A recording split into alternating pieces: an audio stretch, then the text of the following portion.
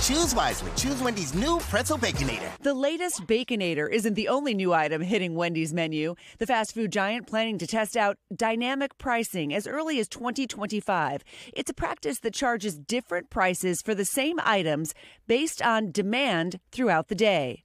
For example, a cheeseburger and fries could cost you more during the lunch rush than during a down period. I would never expected a fast food restaurant to do that. On a call with investors, Wendy's CEO Kirk Tanner says his company will invest $20 million on digital menu boards, allowing customers to see the updated prices.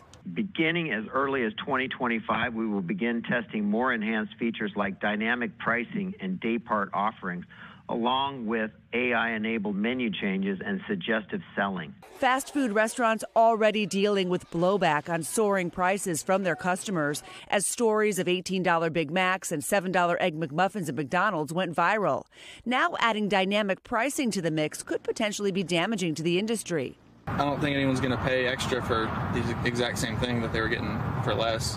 In fact, one survey finding 36% of consumers would order less often from restaurants adopting the practice. They'll have to be really careful about not angering consumers who are already kind of inflation wary. And that's actually what's made the industry very sort of hesitant to dive fully in.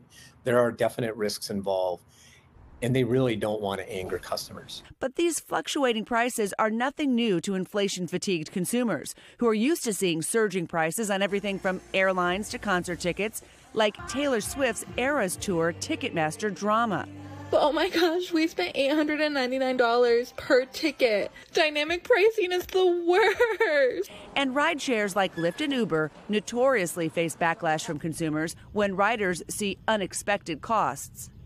Usually Uber's like $8, $10. Tonight, it was like 50-something bucks.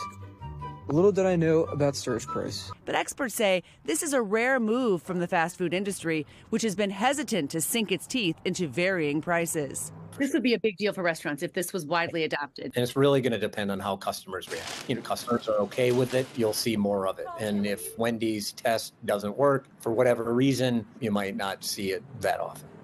So we reached out to Wendy's, telling us in a statement overnight this: dynamic pricing can allow Wendy's to be competitive and flexible with pricing, motivate customers to visit, and provide them with the food they love at a great value. I mean, he's got a bad taste. Yeah, I'm just saying. I mean, it feels like we're constantly being taken advantage of as customers. Is it reasonable to believe that if Wendy's does this, that everyone else will follow suit? It's a test that begins in 2025. We asked the other chains. We asked Burger King. We asked McDonald's. They didn't respond, but KFC said it has no plans at this time to try dynamic pricing on its menu.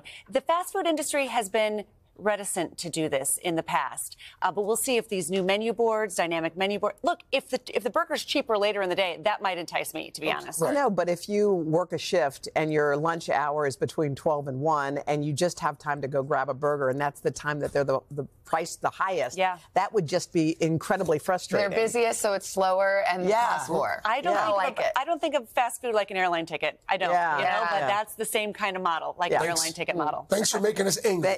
You're welcome. I am your fast food outrage correspondent. There you go. There you go. As Craig said. Hey, thanks for watching. Don't miss the Today Show every weekday at 11 a.m. Eastern, 8 Pacific on our streaming channel, Today All Day. To watch, head to today.com/allday or click the link right here.